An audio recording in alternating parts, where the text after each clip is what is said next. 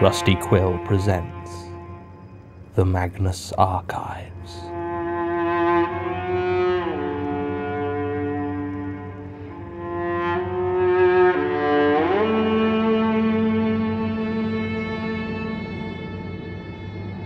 Episode 53, Crusader.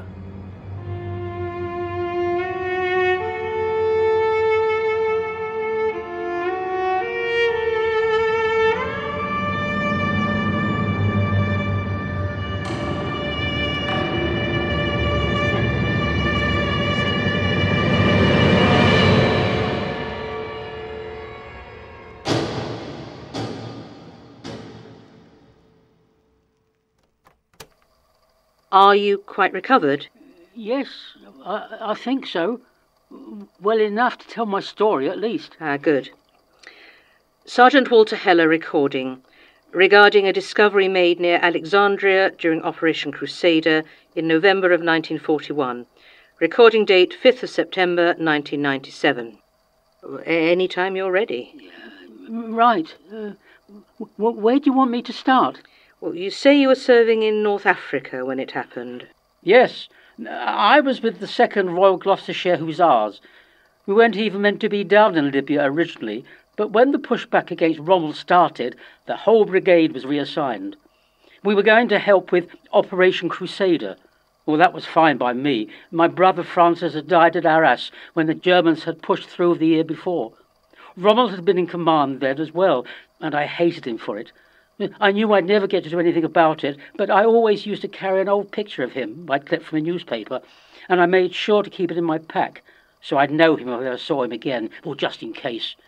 Well, there were 4 of us on the tank crew. Frank Malloy was in command, Ralph McClellar did the driving, and we had a loader by the name of Dicky. Well, I'm afraid I don't remember his second name. He wasn't with us very long. I was the gunner. I've always had good eyes, you see, and you really need that for the gun. It's all very well for Frank to point at a speck on the horizon and give us the order to fire, but I'm the one that needs to line up the shot close to a mile away and turn a Nazi tank into a smouldering wreck before they can do the same to us. I was good at it, though I managed to get 3 M1340s when the fighting started. I would have liked to have had a crack at the Panzer, but it was the Italians who caught up with us at Bir el Gabir, so I never had a chance. Maybe it was just as well. By all accounts, the Germans had a lot more training, so maybe it would have gone even worse for us. But I still hated having to waste time on the Italians when I knew Rommel and his panzers are out there in the desert somewhere. It was all a bit of a mess, to be honest, that battle. Our air support were meant to have bombed their airfields to rubble, but weather had kept them grounded, so we were being hounded by German planes the whole time. The Italians had unsurprisingly taken a page out of Rommel's handbook, and they backed up their tanks with heavy infantry support, while we were left almost entirely on our own. Frank took to the machine gun when he could keep it pinned down, but it was hard enough to keep our eyes on the enemy tanks without constantly having to worry about a Panzerfaust coming out of view from nowhere. We were still in the Crusader Mark I's back then, so we had the speed to keep ahead of them.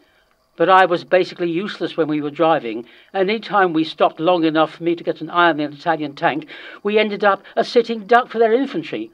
All told, I think taking down 3 of them was a pretty good effort. It was hot that day. I hadn't been in the desert more than a couple of weeks by then, and the sheer heat of the place was still something of a shock. I'm from Cheltenham, you see, so not exactly used to the blazing sun of a Libyan desert. And the Crusader, well, for all its advantages, didn't have very much in the way of ventilation, so we were spending a lot of time trapped in what was more or less a mobile oven. Even then, I could just about stand it, but once the fighting got going and the guns started firing, well, it was only a 2-pounder, but still, the heat was almost unbearable. It was about 2 hours into the battle that it happened. The gun was now so hot I couldn't touch it, and I was having to wipe a steady stream of sweat from my eyes every few seconds.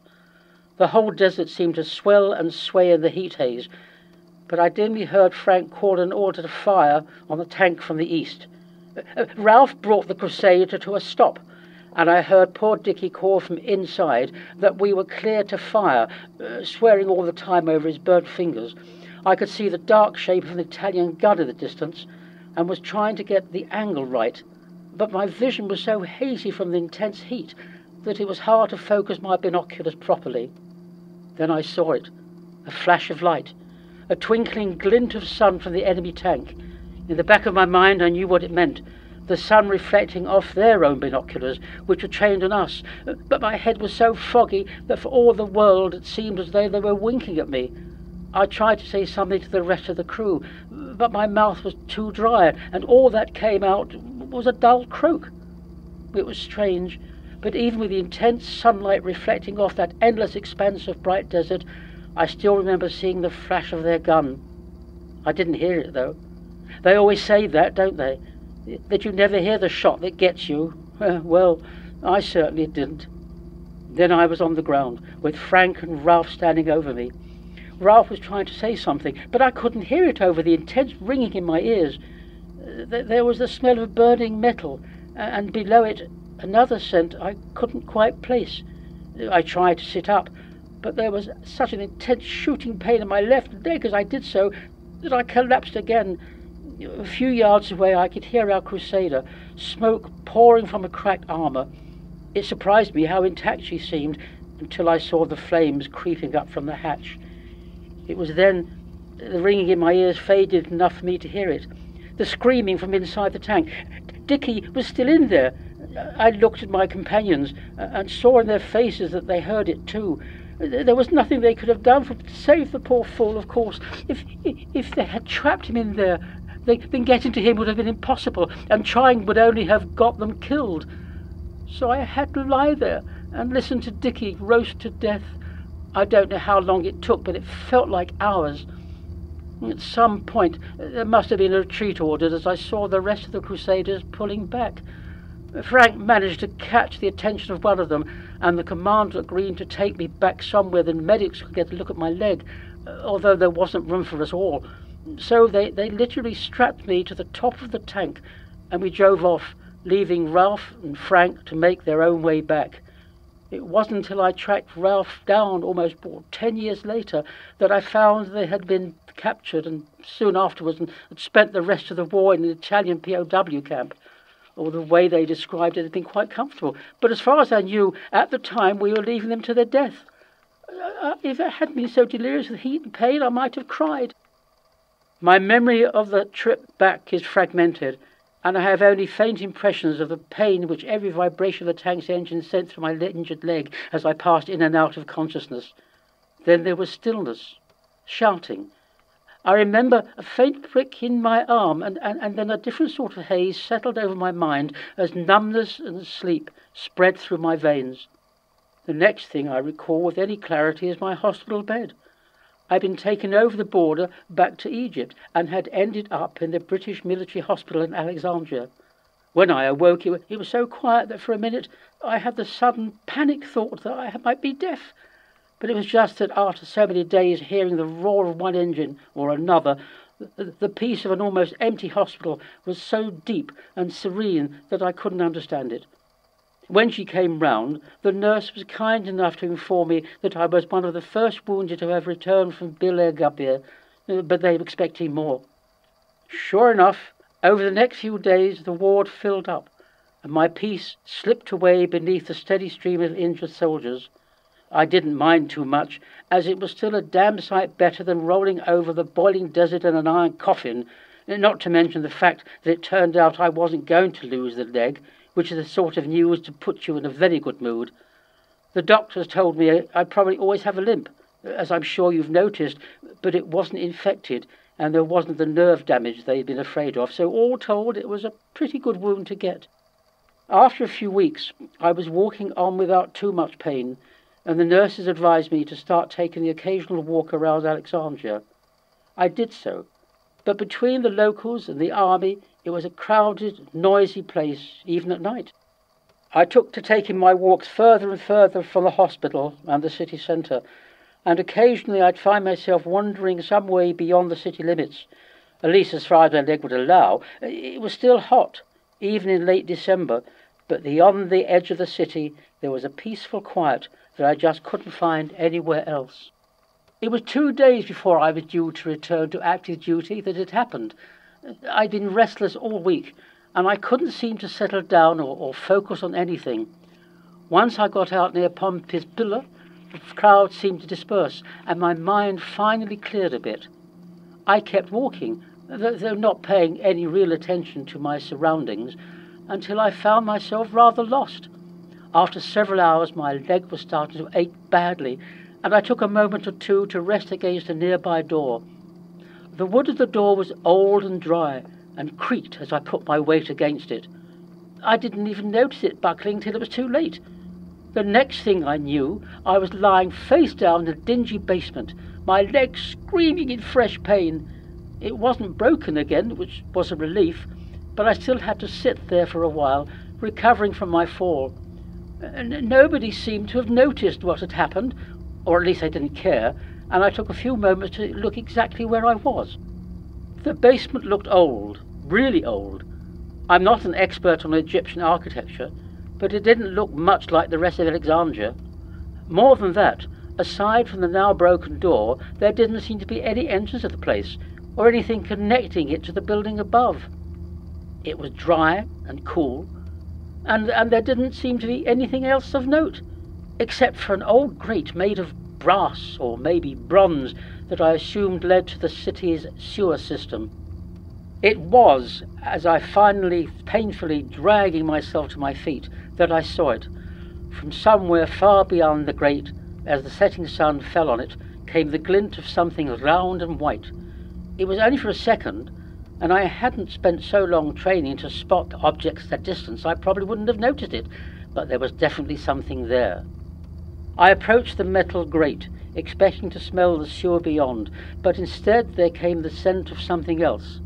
All that at that point I had no idea what it was, but I would have described it as not unlike wood.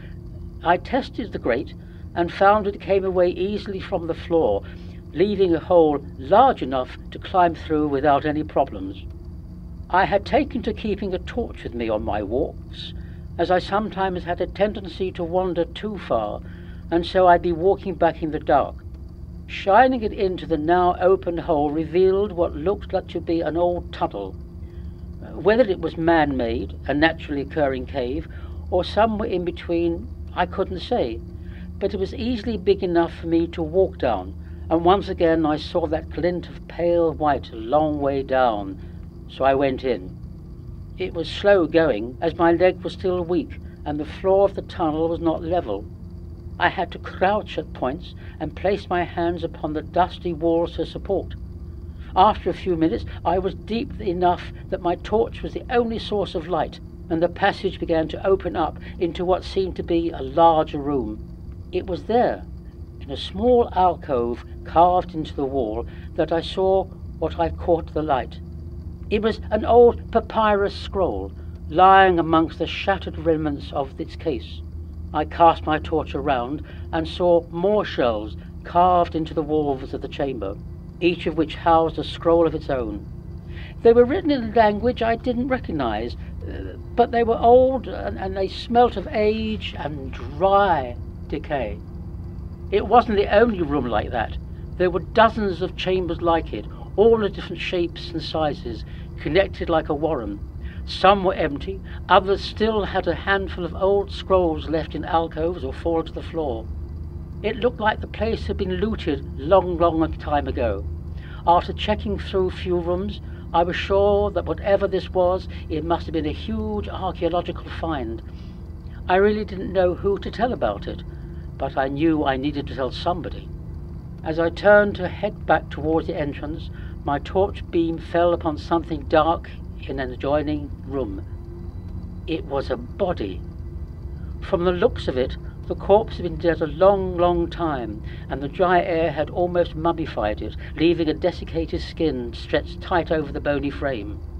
It wore what looked to be the remains of chainmail, and a black cloth tabard with a pointed white cross emblazoned on the chest. A broken sword lay nearby, now rusted almost into nothing, and as I gazed at the dead man's face, I couldn't stop a chill running down my spine. I tried to tell myself that it was just the way the skull had warped over the years that made him look like he was screaming. His eyes were gone, but rather than simply decaying into nothingness, there were ragged scratches around the edge of the socket, leaving messy, hollow pits. I was feeling very afraid now, and had just turned around to leave when my torch abruptly turned off. It was the strangest thing. It should have been pitch dark. There was no light at all filtering through into those underground caverns, but still I could see everything. Every detail of the shriveled corpse before me was as clear as day, though there was no light to see it. I can't explain it, even really describe how it felt, but it was absolute darkness and I could still see. At the same time, I suddenly got the most intense feeling of being watched, like 1,000 eyes turned to me at once. I froze. From somewhere, deeper within that strange ancient library, there was a sound of movement, the rustling of cloth, and a slow, rhythmic step coming toward me. I started to back away, towards the tunnel that had brought me there, but it was hard. The sense of being watched was getting stronger, an almost physical weight that seemed to drag me down. I reached the mouth of the tunnel just as a figure came into view. It wore what looked like the remains of an ancient robe, and in the darkness I could see long, spindly fingers stretching, probing toward me. From within its huge, flowing hood, I could see nothing except a single lidless eye. I don't know at what point I started screaming, but I know I didn't stop until I was restrained by military police, fleeing through the streets of Alexandria in the early hours of the morning. I spent another month there undergoing psychiatric evaluation before being discharged. I see. Did you ever locate that basement again? Well, I wanted to, but I was supervised the rest of my time in Alexandria. Did you tell any of your superiors about it? No, I was half convinced I dreamt the whole thing up. And did you replace the grate? The what? The bronze grate over the entrance to the archive. Did you replace it when you fled? Yes, I think I did. One other thing.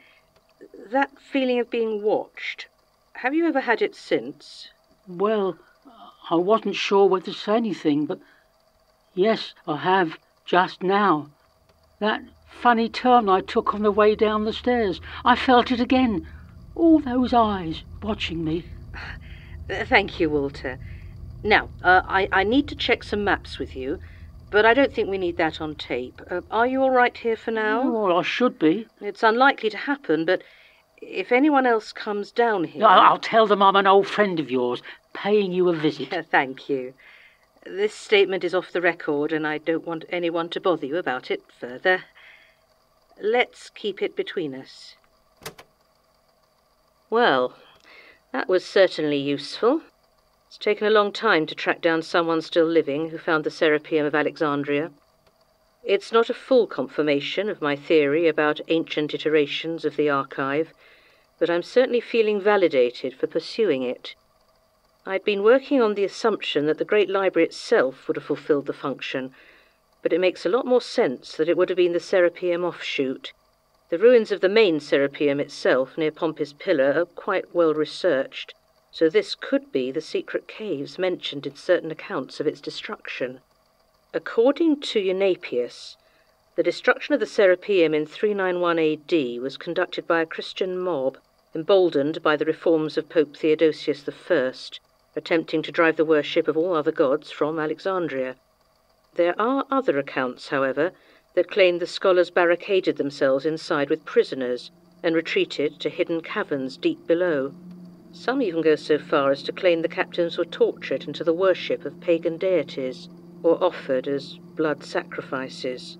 There's even one unnamed contemporary historian that describes the mob attacking the Serapeum not as Christians, but using a phrase which roughly translates as those who sing the night.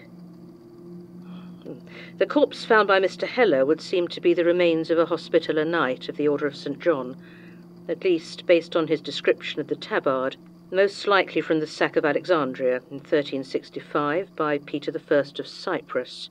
While generally grouped in with the rest of the Crusades, it's generally considered to be one of the few such attacks with no religious motivation. Given this discovery, however, I do wonder if there might have been other reasons. Regardless, I have further follow-up of my own to do. My biggest concern right now is whatever creature Mr. Heller encountered down there. It was 56 years ago, but if it's still alive, I should be careful. What was it? A guardian of some sort, or perhaps it too was once an archivist. Well, only 2 tapes so far, and already I don't know what to think. Another archive. An earlier version. Am I just part of a chain? A long, unending string of people who call themselves the Archivist, stretching back to... Are we all destined to end up like Gertrude? Just following the same path? I need to find out more about her. One thing's becoming clear, though. She did not trust the Magnus Institute, something that I can certainly... I was just going down to the cafe. Did you want a sandwich? That depends. Are you going to keep hovering around me if I go to the canteen? I just worry. You needed 5 stitches after you accidentally stabbed yourself with the bread knife. If you're still claiming that's what happened. I am. Then you'll forgive me for worrying when you use sharp knives. Fine. I'll come with. Just give me a second to grab my coat. Sure. Mr. Heller died from a stroke in 2004, making follow-up on this tape difficult. But I've found a news article from March 1998, 6 months after the statement was taken. It reports an explosion in Alexandria which destroyed several buildings in the vicinity of Pompey's Pillar and killed 17 people. Official investigation determined it to be a gas mains explosion, but I wonder. Gertrude Robinson is not who I thought she was. End supplement.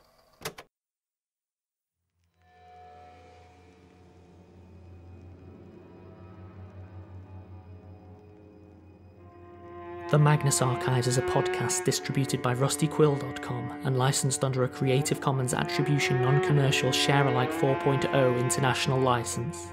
Today's episode was written and performed by Jonathan Sims, produced by Alexander J. Newall and Mike LeBeau, and directed by Alexander J. Newall. To subscribe, view associated material, and make donations, visit rustyquill.com. Rate and review us on iTunes, tweet us at TheRustyQuill, visit us on Facebook or email us at mail@rustyquill.com. Join our community on the forums via the website or on Reddit at r/TheMagnusArchives. Thanks for listening.